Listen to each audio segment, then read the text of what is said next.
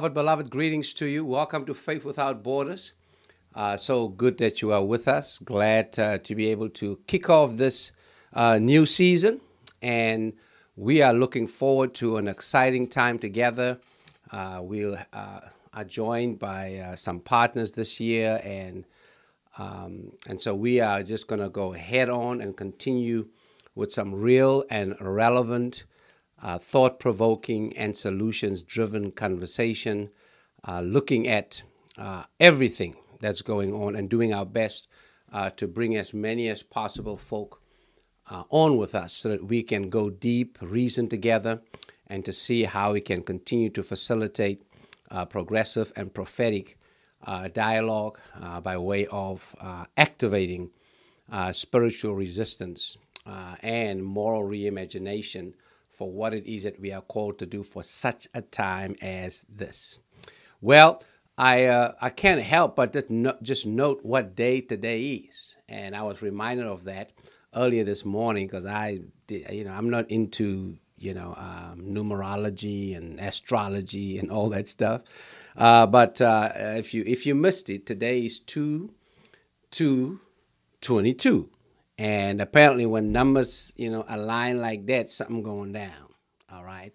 So I checked it out, and very, very significant, what these, numbers mean. The month, there will be 3 such numbers in February, all right? 2/2022, 20/2/2022, and of course 22/2/2022. Whoa!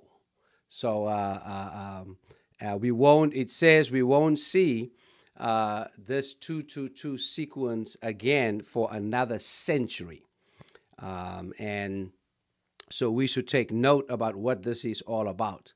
According to numerology, this is an extremely powerful sequence charged with energy of duality, partnership, relationship, and balance.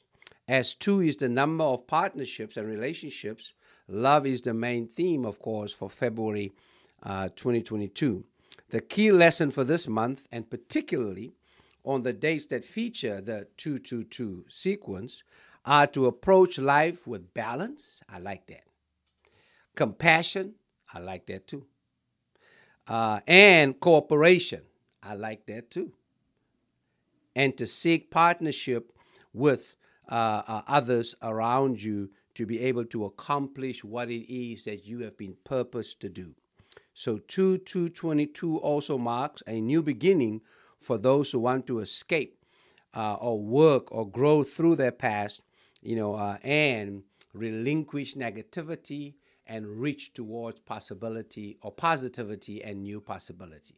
So there you have it, 2/2/22. Hey, we're kicking off the new season, on this day, and I believe in God incidences and not just coincidences. So there you have it. Faith Without Borders here. I'm your host, Pastor Kelvin Sauls, and so glad that you're joining us. And this year we are very, very excited, as we also find ourselves, in the middle of kicking off, African American Heritage Month, also known as Black History Month. And apparently for some reason that's become very controversial in these United States of America. But we are going to unapologetically, make sure that we do a Sankofa, and that is look back into Black history and then look forward into Black futures with all it is that we are called to do and to be about.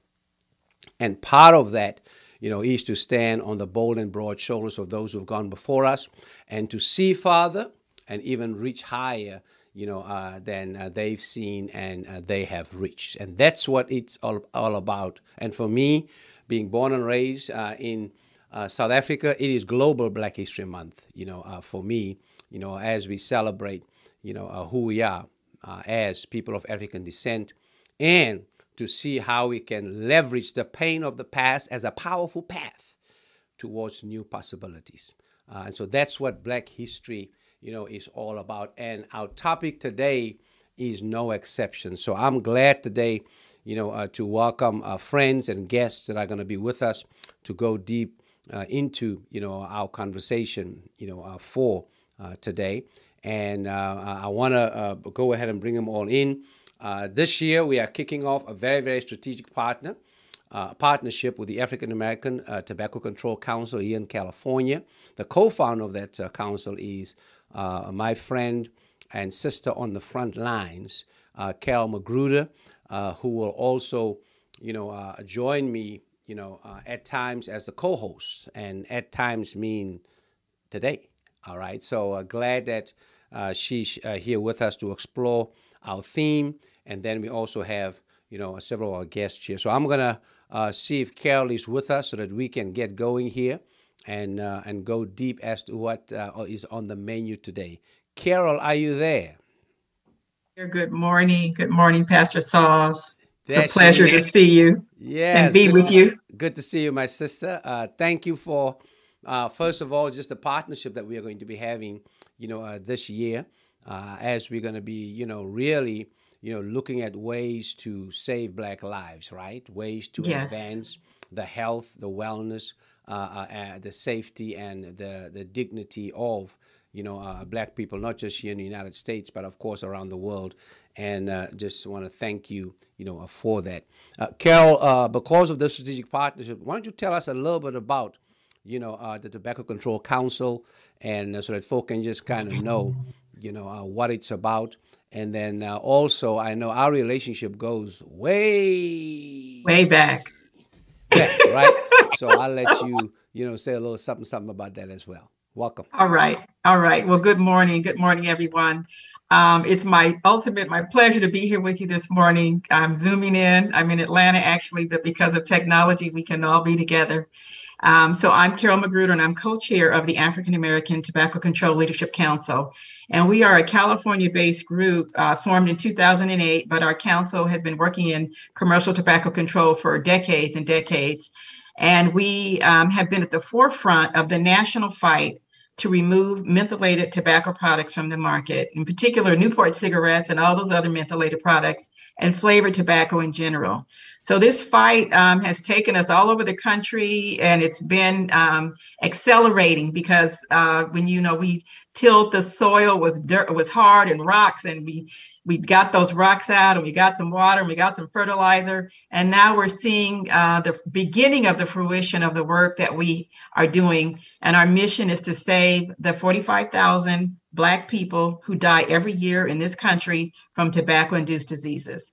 And that's not counting secondhand smoke. That's not counting all the people that get cancers from secondhand smoke from other people that they live with. That's not counting our asthmatic babies.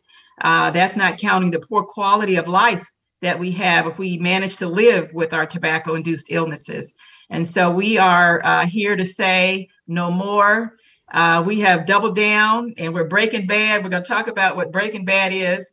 But we have declared that this is the year of menthol. So that doesn't mean pro-menthol. That means this is the year when we are going to take a quantum leap forward to get this job done, and to really begin the process to make our communities whole and healthy. And I want to say a little bit about myself and Pastor Sauls, as we've been knowing each other for 20 years and worked together in the Bay Area, San Francisco Bay Area, and had lost contact. But I was in Los Angeles at the city council meeting several years ago before COVID, and I hear his voice. And I said, Lord, God had sent him to Southern California to help us, because that is where the fight is right now for us, is in Southern California. That's where our population is, and that's where we're going to be taking on the industry. All right, all right. I like that word, quantum leap forward, right? And again, Quantum two, leap two, two, forward. two, all these twos, it's all about strategic partnerships and relinquishing that which is negative, and embracing, that which is positive, powerful, and restorative for us. And we're going to get into that as we move forward. Today, our theme is for today's show is bridging Black history with building Black future. And to be able to do that, we gotta break some bad, right? And so Right. that's the theme that we're gonna be rolling with for this year, to build all of our issues and topics around that. And I know, Carol, you and I talked about what this would mean, and so I'm gonna ask you to maybe say a little bit about what Breaking Bad means to you. What does it conjure up when it comes to you, so that we can help our folks joining us, from around the country and around the world, just kind of get a sense of what Breaking Bad is all about. Yes. Well, I borrowed that title from the very popular series that was on several years back, Breaking Bad. And the theme of the series was actually making and selling crystal methamphetamine. So we're not talking about that.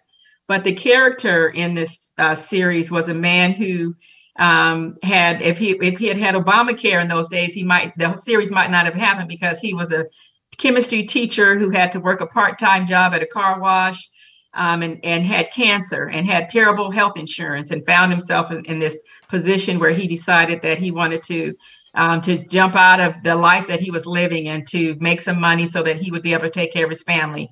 But with the theme that I want us to branch on to is that we need to do what we need to do to get the job done. And so we need to harness our power and our strength.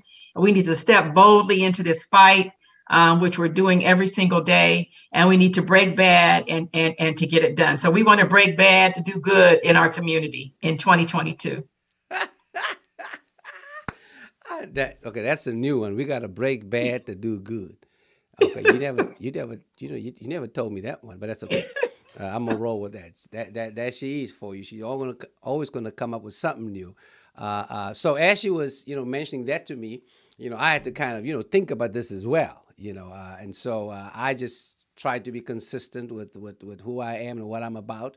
And so Breaking Bad, for me, is going to be about breaking bad policies, right? We're in this fight to break bad systems, to break Yes. bad, institutions, to break bad habits. And so it's going to be about, what bad things we need to break from the inside out, personally, collectively, communally, as we, do what it is that we need to do to build beloved community. That's what it's going to be about. So we're going to engage, yes, in analyzing, what the bad is. We're going to engage in how do we organize, to bring good, out of this, bad. And then we're going to mobilize to see how we can, move beyond it and invite folk into, our beloved community in the work that we're going to be doing. So as you can see, it's going to be locked and loaded, conversation-wise, of course, and intellectual-wise and capacity-wise, right? Okay, in terms of what it is that we're going to be about. And today, certainly is no exception, as we tackle, the theme that is before us. And just so glad that you are joining us, for this opportunity, as we go into bridging Black history with building Black future. That's what it's about, and we're going to go ahead and get into. You cannot bridge anything if you're not willing to check out the terrain where you got to build that bridge, right? To kind of understand where the bridge needs to be coming from and where the bridge needs to be going to. And so it's important that we create a framework for that, and we're going to do that with a trailer of a powerful documentary that's coming out entitled Black Lungs, Black Lives. And we're going to let that frame our conversation for today. And then Carol, is going to take it from there, just around what we are, going to be fighting, for this year, in California, but also around the country. And then, we have taken our fight global, around what we need to be doing, about the predatory practices of tobacco globally. So we're excited about that and looking forward to it. But let's check out this trailer. It provides us with a framework, and then we'll talk on the other side. All right.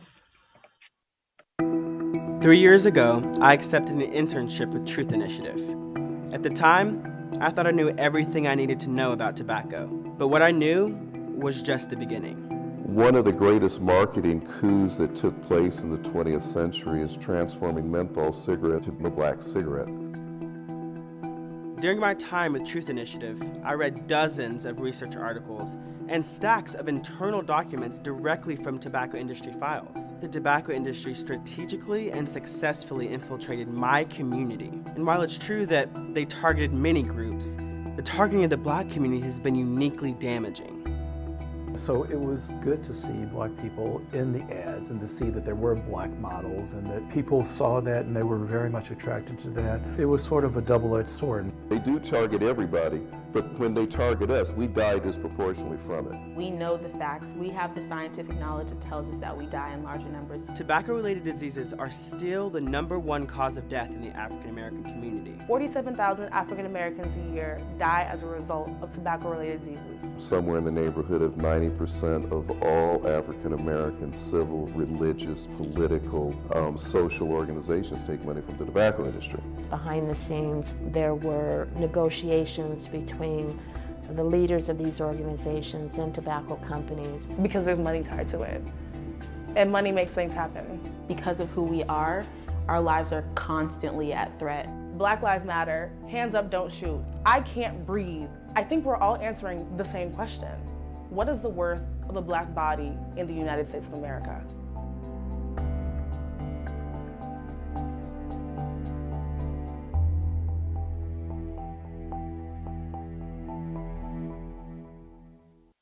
Certainly an intersectional fight for us as we seek to deal not just what people have been tricked into putting into their bodies that challenges their respiratory systems, causing difficulty to breathe, or what's out in the air around environmental racism, but also what we're dealing with in other ways, where we are fighting, for our breaths. Carol, I want to bring you in, to talk a little bit about, what's been going down in California.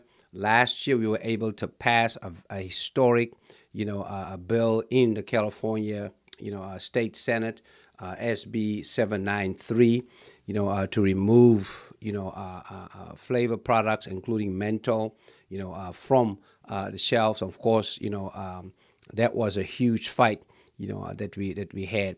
But of course, as it is, when you try to break bad, by bringing in good, bad don't just surrender, right? Bad always tries to find a way, and that's the history of this country. Bad always seems to find a way or look for a way to get back to kind of, reintroduce itself in upgraded and updated ways.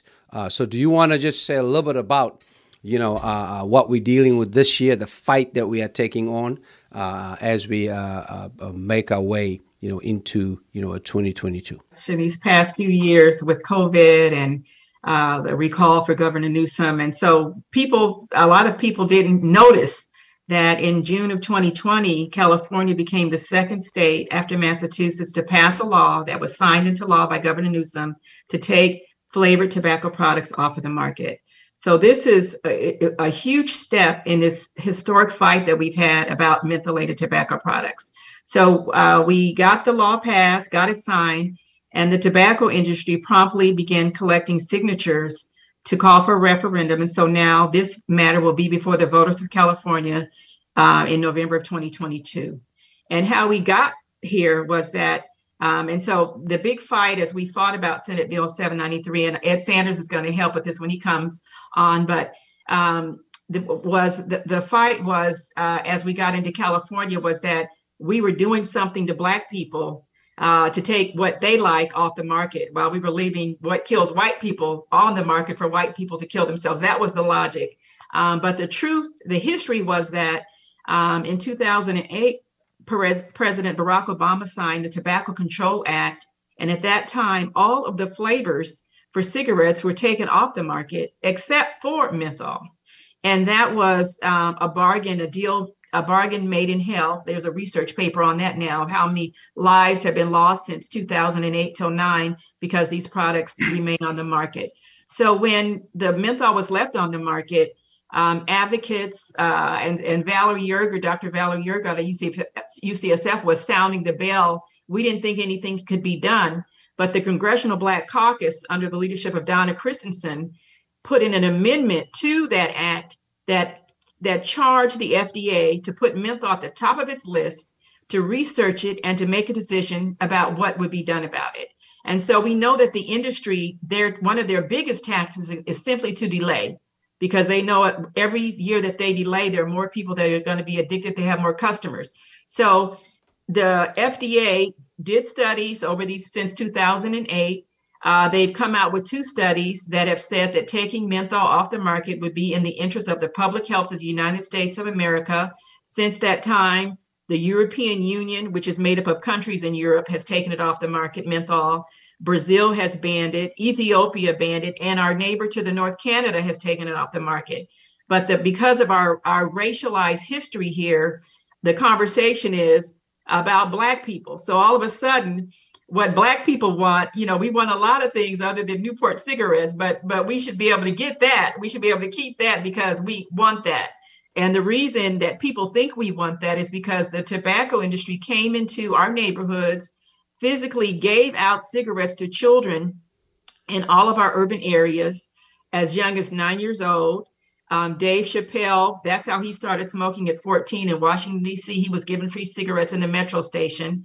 And we're living the legacy of that racialized predatory targeting that also, advertised in Jet and Ebony, our magazines, our newspapers, the National Newspaper Publishers Association.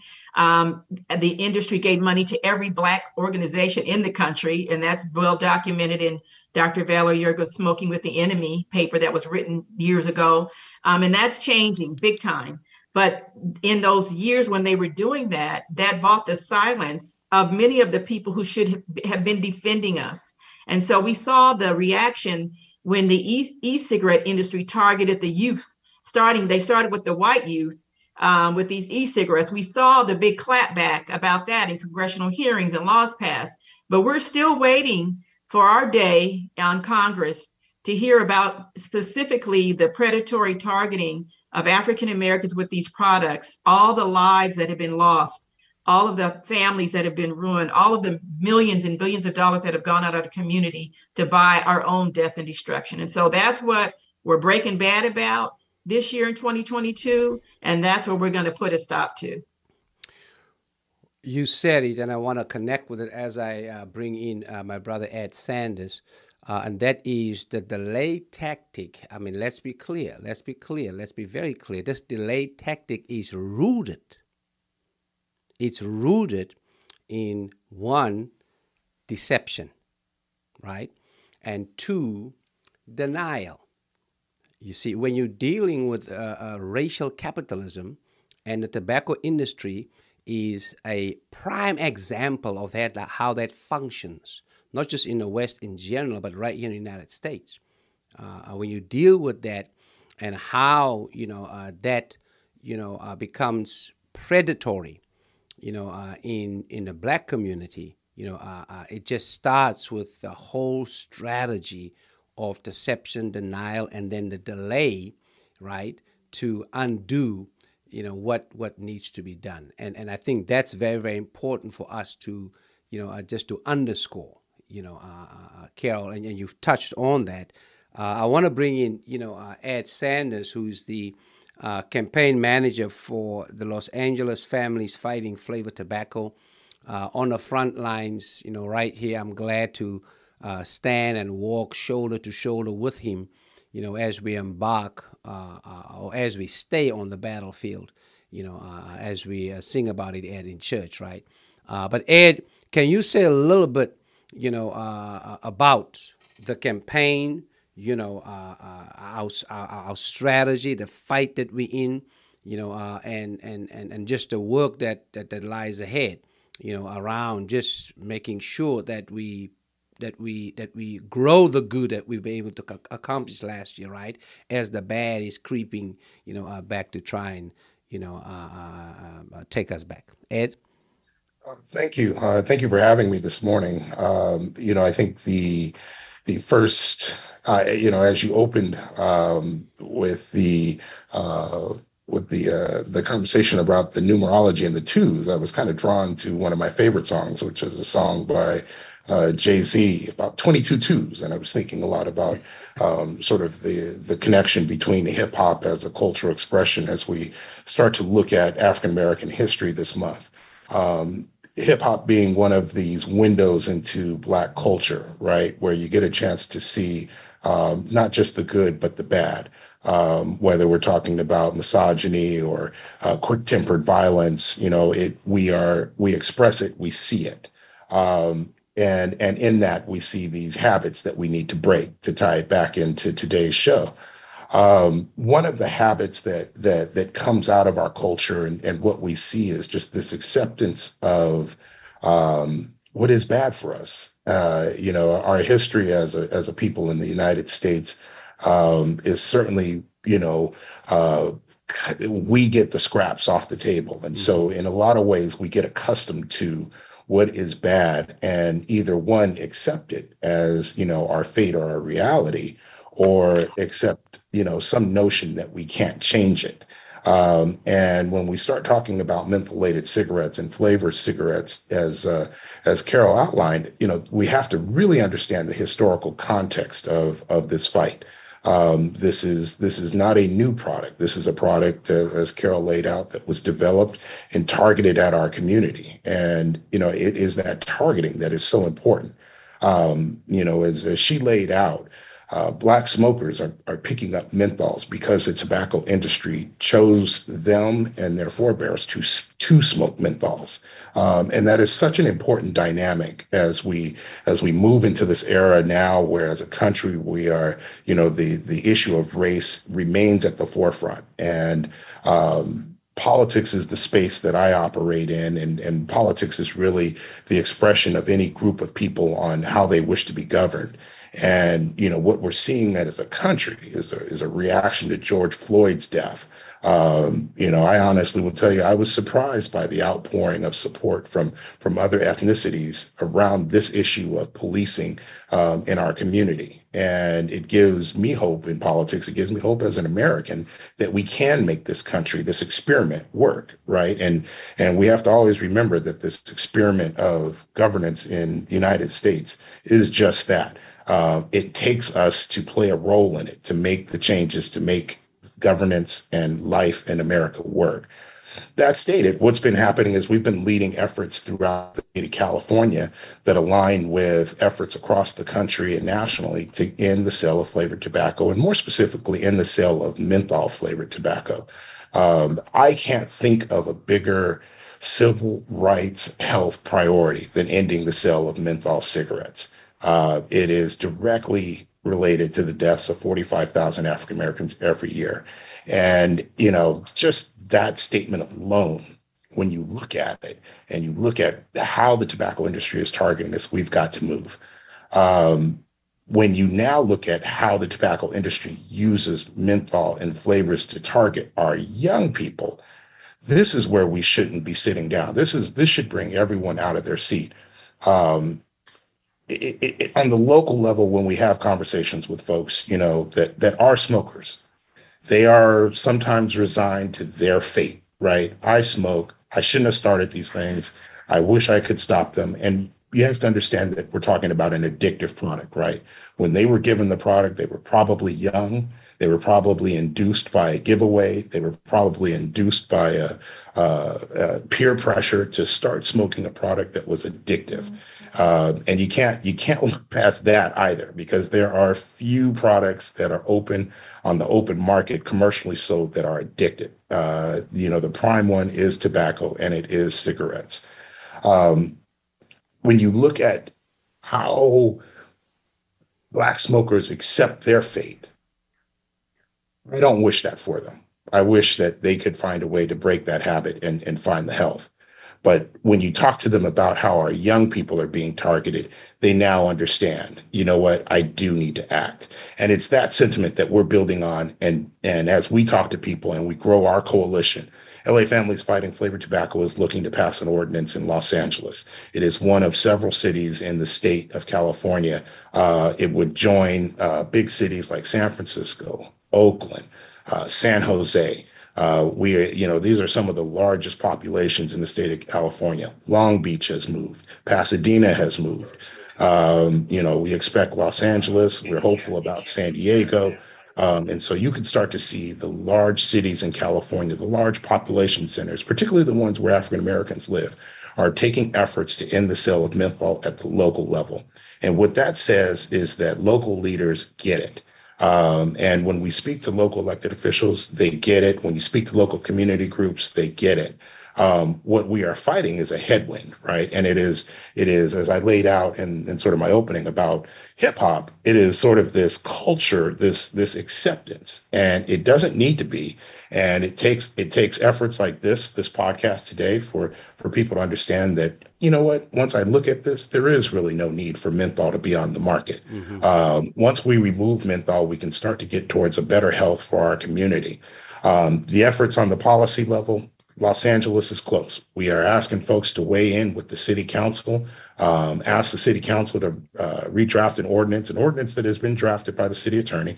A few tweaks need to happen to it, but very short order. The council will bring it forward. We hope to have it passed, and we hope to have the mayor sign it and have a local tobacco ordinance in place, all while on the state side, there is a campaign and a referendum building towards November where we'll protect SB 793 at the ballot box.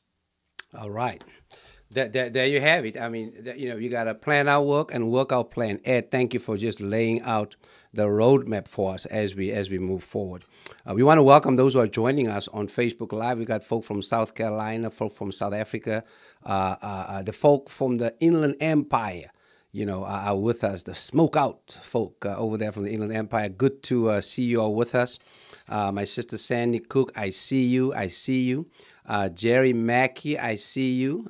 So just good to have all of you joining us. Feel free to make a comment or send a question for us as we move on. And Pastor Sauls, can I add in a little bit more onto what Ed was just saying? Well, before you add in, I was going to come to you with a question, and then you can do both. How about that? Ed mentioned 45,000 deaths a year. These are intentional deaths, right?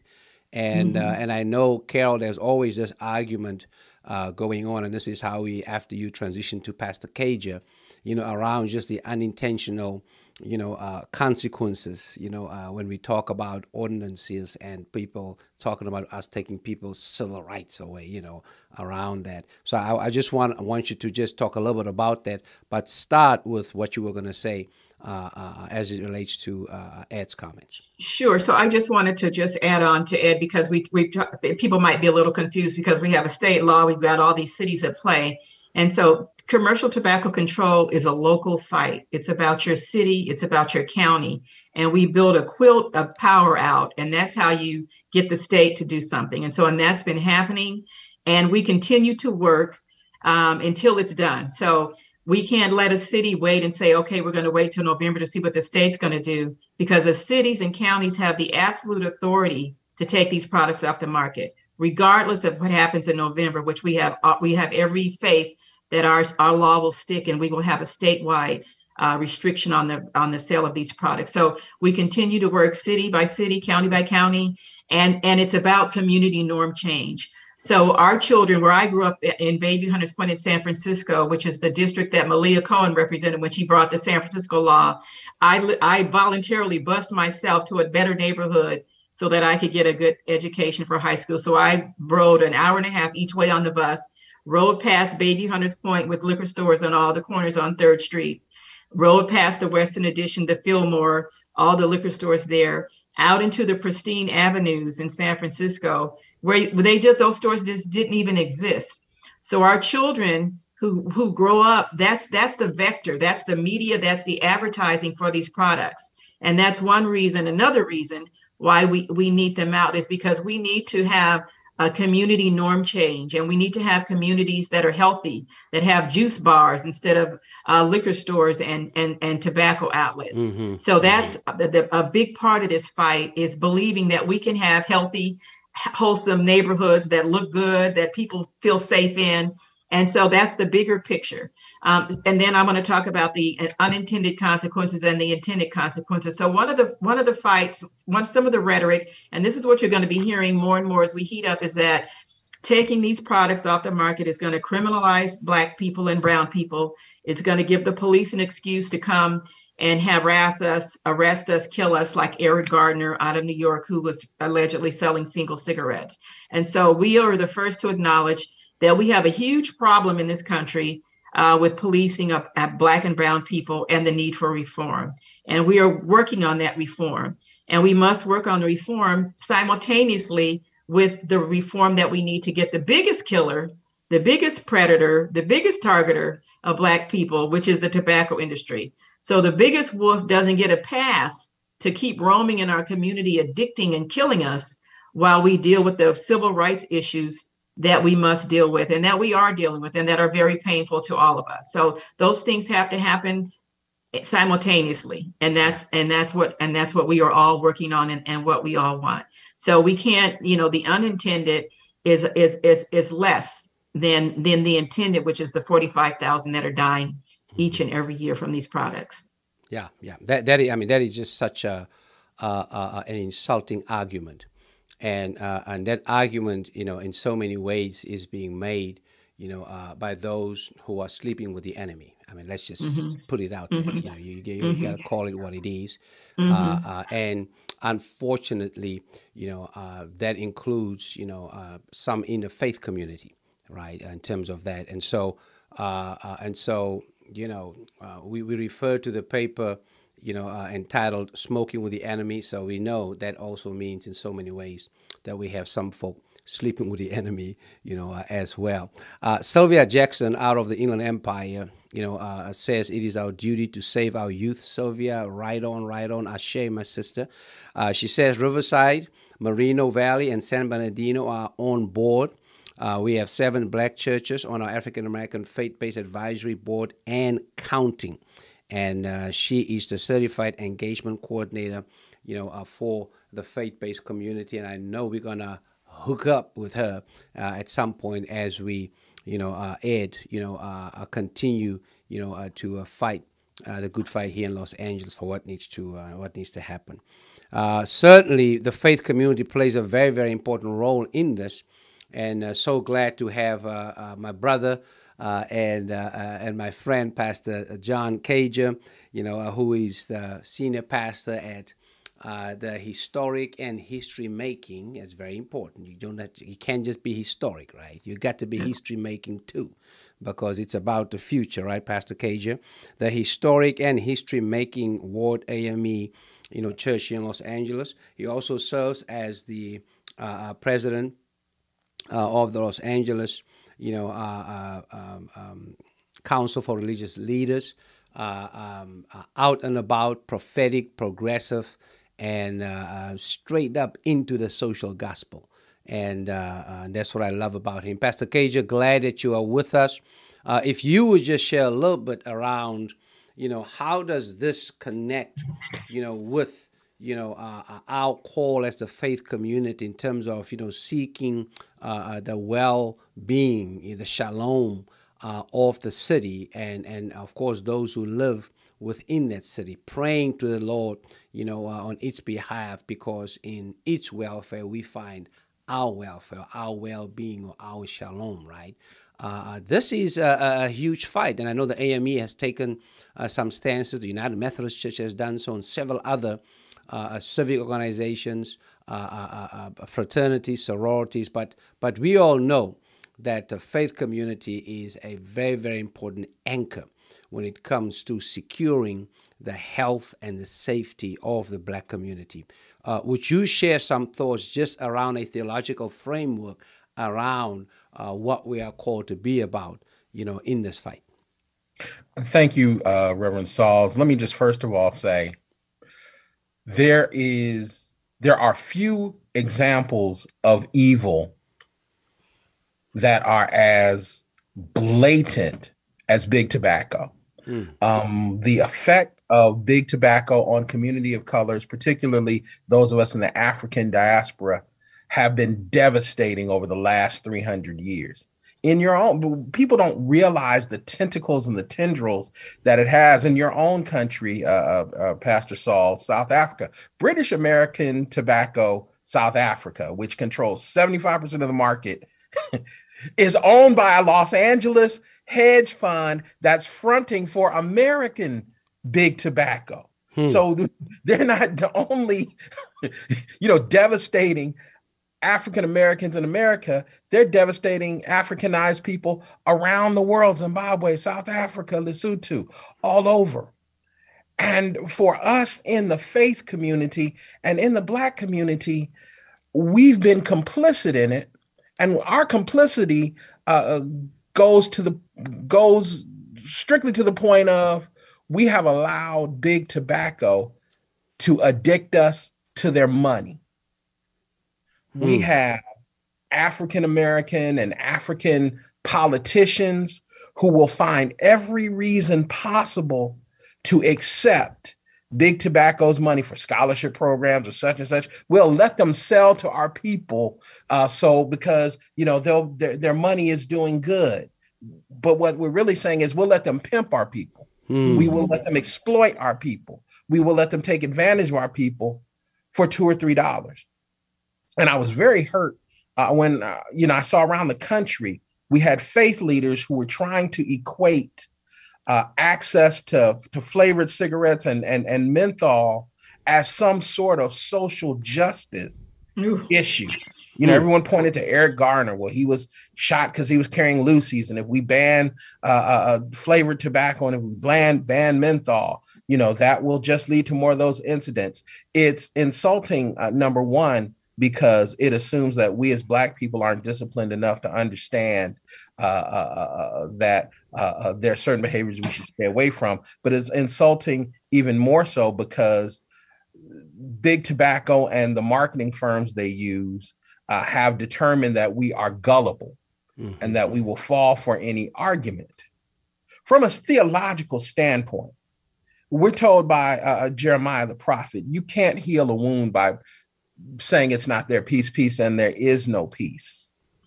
We cannot ignore the effects of tobacco on our community, but more importantly, we cannot ignore the fact that big tobacco has specifically targeted us, my generation, my parents' generation, my children, and my grandchild's generation, using whatever means they can. If they have to use cartoons or children's ditties, they'll do that. If they have to change their marketing and put, Kente on their packaging, they'll do that. They have to find, Michael Jordan and Kobe Bryant and stick.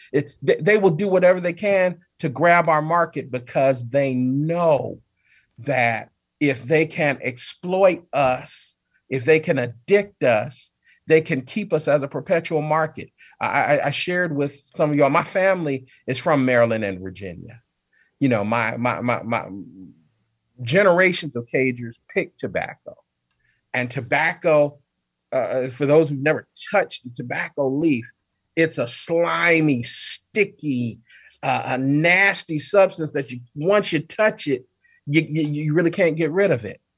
Our preachers who have gotten involved with big tobacco as a social justice issue, it's gotten over, it's sticky and it's slimy. And now our politicians up in Sacramento, Lord have mercy, take campaign money from big tobacco. It's sticky, and it's slimy, and it's gotten into them. And because of that, it should be a no-brainer that we ban mentholated cigarettes and flavored tobacco because it's killing us. But we've allowed big tobacco's money to get all over us and corrupt us. God is not honored by that. And God will hold those accountable who allow his people to be exploited for big tobacco's money.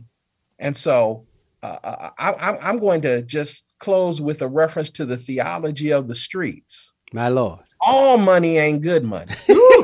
And big tobacco money, we really need to list, we really need to show who's taking big tobacco's money and let our people know who's selling them out.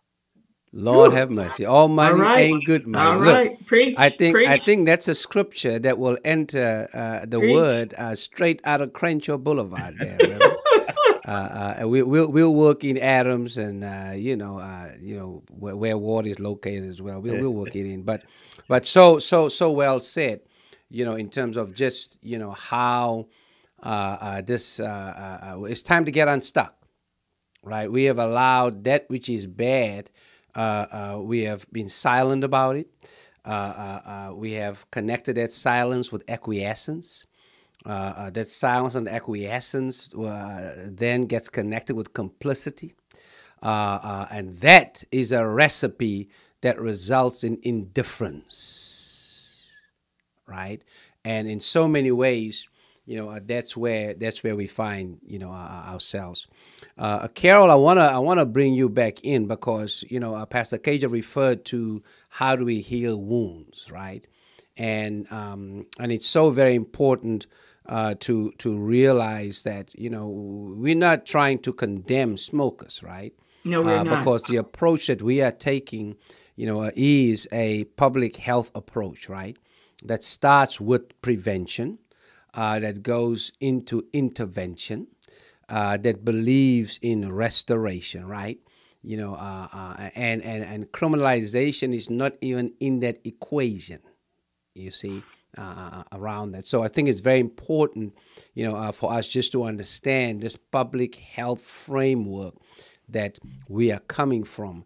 And I want to invite you to just say a little bit, about that, because it connects with the plan that Ed outlined, but also not just the plan, but there's also a programmatic aspect to that in terms of how we want to say, to social justice organizations, grassroots organizations, and the faith community. You can be part of the solution. As we fight. It's a fight that's, yes, in the streets, but it's also a fight that can emanate from the sanctuary, right? It's a fight that it can emanate from Mason halls, right? It's a fight that can emanate from sororities, fraternities, right? And all of that. All of us, need to be in this fight just because of the destruction that it has caused and the consequences of the addiction. I mean, the tobacco industry, I think their slogan is addiction by any means necessary.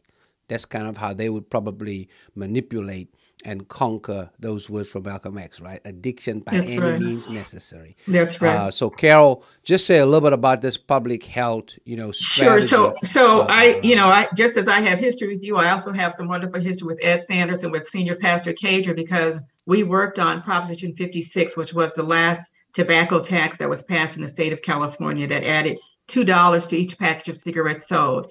And the same detractors that are trying to keep menthol on the market also fought against increasing cigarette prices, because when we know that we increase cigarette prices, that's a deterrent for young people in and of itself. But part of that tax is then taken and funded the programs that we are running and working in our community, because we know that we can't just take a deadly addictive product off the market and not have anything in its place. So there are already many things in its place. And a lot of that is because we fought for Proposition 56, the tobacco tax. So there are, and now we also have some experience in what to do with the funding. And we have a California Department of Public Health that is truly looking to increase health equity, to eliminate the disparities, and to address the issues that are the social determinants of health that are at the base of all of the disparities that we see. So it's about race, but it's also about our position in this world, in this state. So we have the African American Statewide Coordinating Center, amplify.love. That is the website. And we have taken on cessation under the leadership of Dr. Karen Beard, and we are creating pods all over the state. And now we have so much virtual work that we can do, where we can reach people, to hold our people's hands, to help them to utilize existing services, to understand how racism and the stresses that we have contribute to many of the unhealthy behaviors and addictions that we have, because it's not a choice, many of these things. And that's the thing, is once they get you hooked, then you're addicted to something, which is a totally different animal than just a bad habit or something you want to change. So there are just many programs that we have. And so we're putting our arms around African-American smokers who smoke these flavored tobacco products. Our churches are involved. We have No Menthol Sunday. And that's a way for churches to get on board with this, to provide services and support for people to know that they can stop these products. And we have so many African American leadership groups that have just really stepped up. And I just want to give a shout out to Delta Sigma Theta sorority. They were the largest group to take on and have a resolution supporting taking menthol off the market. At that time, we were trying to get the FDA to do something. The NAACP, the National Association for the Advancement of Colored People, our oldest civil rights organization in this country, passed a national resolution in 2016. Our California State Conference has voted to support Senate Bill 793 and support saying yes to the health of our Black kids, and put that as a priority. The Black Nurses Association, the Links. So we have many leadership groups who are stepping up and who are saying these products have to go. And we also understand that passing a law is not magic. We passed the Voting Rights Act 50 years ago, Pastor Cager, but we're still fighting for that. Mm-hmm. And so when something's worth fighting for, then you fight for it. And so keeping this law, it's not the beginning, it's not the end, it's the middle. And we're committed to seeing this through. And we are at the helm of this fight and getting justice, health justice for our communities, and giving our people everything that they need. Just as we've been so perniciously targeted by the industry, now we need to be aggressively marketed and serviced and helped to undo this damage, to get a handle on that. And that's what we're working with. The Los Angeles County Health Department is on board. They're rolling out some cessation services that are community directed and driven. And so this is a huge fight. It's complex, and we're in it for the long haul. So this is our year of menthol, and we are going to get that done. And so we are actually going to have a national conference in Washington, D.C. in September. We will have some community scholarships to pay for people from the community to come, because we want this to be our community, be involved along the way. We're having a webinar on May 19th with the latest research on the deal made in health, that the public health deal that left menthol off the market in the first place. So as we break back this year, we'll be coming back and giving updates on all these wonderful things that are happening as we engage our community to get menthol out of our community once and for all. All right. There you have it. The roadmap is set, and it's all hands on deck, because yes, it is about the lives of Black people. These lives matter, and they are worth the fight. And I think that's very, very important for us, to realize that in the work that we are doing. I want to once again, Ed, bring you in just to add anything, around, how we will be strategizing, throughout the state this year, and as we, bring in all the various sectors, right? The faith community, social justice organizations, grassroots organizations, our Panhellenic councils, our Mason, our Masonic, associations. Just a little bit more, just around the strategy that we are looking at to, one, of course, fight, what Big Tobacco is trying to overturn in this good law that we passed, SB 793, but then also, how do we, we'll be building, from the bottom up as we continue to fight. No, thank you, and this is, a very important part as we start talking about this year. The referendum that comes before the California voters in November is really a simple question. Do you support the bill SB 793 and ending the sale of flavored tobacco in California? We know it's a very popular. We expect to win at the polls in November, but there's a campaign, and we've got to do the work of electoral campaigning, and in that, this is where I think you see the excellence of the African American community come forward. We're no strangers to talking about the tough issues and bringing that forward, but it takes leadership. And, to those that are listening to this, I would first say, get organized and get engaged. Go to yestoprotectkids.org, sign up so that you receive updates from the state campaign. Again, the election is in November, so you'll start to see the rhythm of communication pick up as the focus turns towards those elections. But once you're starting to look in at the local level, what we know and what I've actually had the benefit of doing is speaking to African American elected at the municipal level throughout the state. And, just for those on the podcast, we have an amazing representation across the state of African Americans elected to city councils and mayors throughout the state of California. And overwhelmingly, they are starting to endorse this proposition, so that what we see are Black leaders coming forward to join this effort. To those listening, know that you're not alone. We are in this fight together, and you've got leaders that are joining it. I know of an organization called the Black Leaders Against Tobacco Injustice. So this conversation today actually dovetails into the launch of an organization next week. We will kick off on Thursday at a press conference at 10 a.m. in Los Angeles. Again, if you want more information on it, go to yestoprotectkids.org and send a note there that way, or you can reach me at esadvisorsgroup.com, and happy to share more information that way. But as this campaign unfolds, you will see a well-organized African-American community speaking out against the unscrupulous campaign that we expect from the tobacco industry. Great. Thanks for that, Ed. Appreciate it. Again, just to remind you, as we welcome, our folks joining us from Atlanta, Georgia, and New York. There you go. Glad that y'all are with us.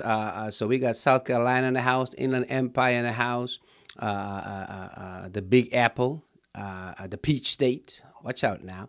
And so glad that you all are with us, and appreciate your comments, with us. We've been talking about bridging Black history with building Black future. I want to ask, before I ask Carol for her final comments, Pastor Cager, as you look at that theme, bridging Black history with building Black future, what does that stir up, in your spirit, as, all of us preparing ourselves now to engage just not just who we are, right, but where we're coming from, but more importantly, where we're going. Can you, just give us some a sense of a spiritual framework, if you will, around how this bridging can take place and this building can take place? I think it's critical for us to recognize that what propelled the slave trade in the United States was the of tobacco, the farming of tobacco on America's East Coast in the 1600s. When you read the 1619 Project, once they discovered that folks in London enjoyed tobacco, imports from the Carolinas increased 100-fold in a couple of years, and they had to bring in Black slaves. What does that tell us? Big tobacco is Pharaoh. And for African Americans and Africanized people around the world, we have to stand up to Pharaoh and rebuke Pharaoh.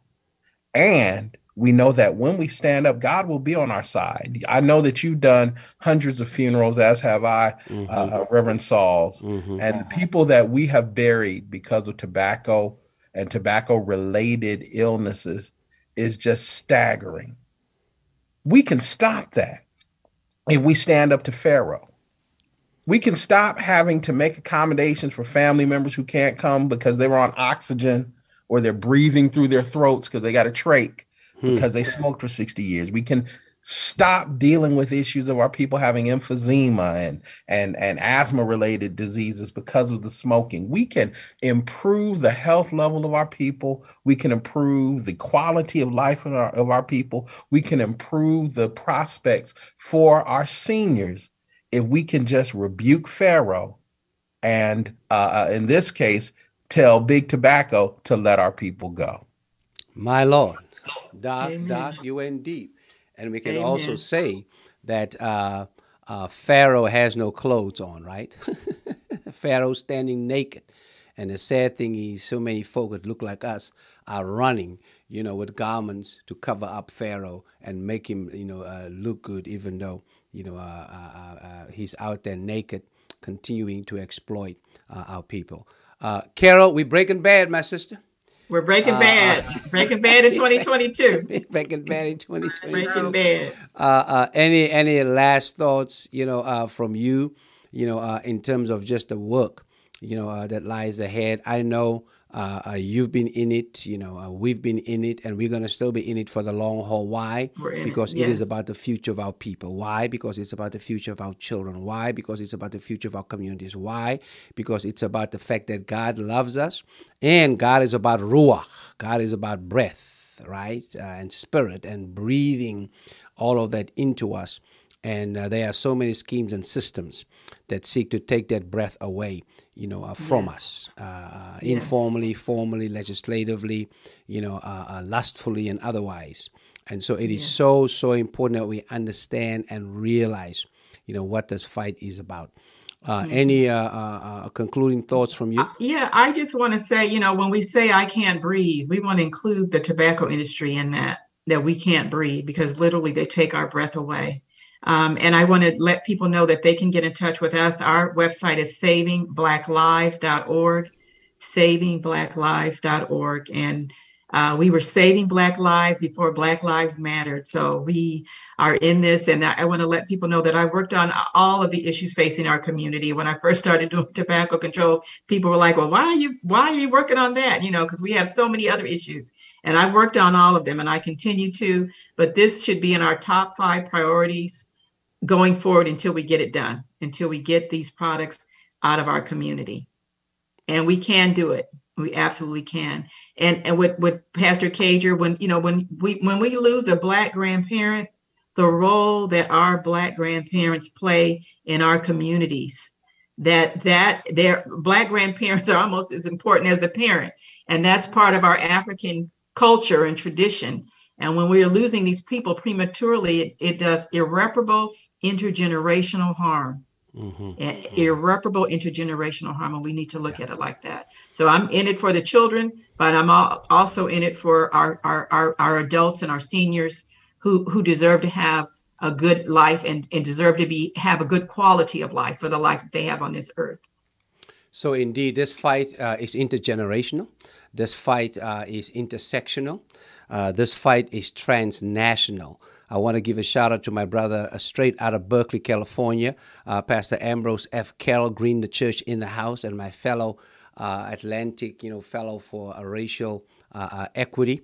We're going to connect because all of this, come together in terms of just the environmental racism and that environmental justice or environmental holiness, Pastor Carroll, that you work with. So we'll hook up and bring it all together. I want to thank my co-host today and partner and friend, Kelvin Gruder. She is the co-founder of the African American Tobacco Control Council here in California, and we're looking forward to our ongoing partnership together. Also, we want to express our appreciation to Pastor John Cager, who joined us, senior pastor of the Ward Amy Church here in Los Angeles, and he also serves as the president of the Los Angeles Council of Religious Leaders. Thank you so much, my brother. Also, Ed Sanders, he's the campaign manager of the Los Angeles Families Fighting Flavored Tobacco. It was great to have all of you here, and really appreciate your presence here with us today. We started off, kind of going back and forth with the 2. Now, before I make my concluding remarks, I think I will, if I want to get back into the studio, right, I think it is essential, important, critical for me to say happy birthday to Felicia Morris, owner of Morris Media, where we are emanating from right here off of Crenshaw in Lamert Park, straight out of South LA. Felicia, happy 55th birthday, my sister. I just outed your age, but hey, I'm 55 too, so hey, what's that? Felicia, know that I appreciate you and really celebrate our partnership, and the work that you do here for our community is certainly significant. So happy birthday, happy birthday, happy birthday. We started off with this whole thing about numerology and 222, all these twos, right? I want to just close, by sharing again, some of this as part of just what we talked about. You see, because it says that 2/2/2022 marks a new beginning for those who want to escape the negativity of their past and to see how they can grow or break bad with that negativity, grow into positivity, and explore new, possibilities. For each astrological sign, the stars have a different message in store on this date to make sure that you check out that horoscope. I don't do horoscopes because it starts with horror, and I'm not straight up into horrors. But I think this might be something positive. I may have to check out at some point. And so this 222 apparently is some kind of an angel number, right? So in numerology, different numbers carry different significance, and when a number repeats itself, the energy is even stronger. Repeating numbers usually mean the angels are trying to communicate with us, and knowing the meaning of each one holds the key to the message. 222 is one of the most powerful angel numbers. I didn't know that. This thing is angelic, y'all. All right, the most powerful angel numbers and carries a variety of messages depending on what path you are currently on in your life, right? So using your intuition, right? Take that power back. Using your intuition, you can explore these messages and decide which one resonates with you and your life the most for such a time as this. So there you have it. 2/2/2022. Energy, power, it's yours. And so you can become the true you in 2022, because that's what it's about.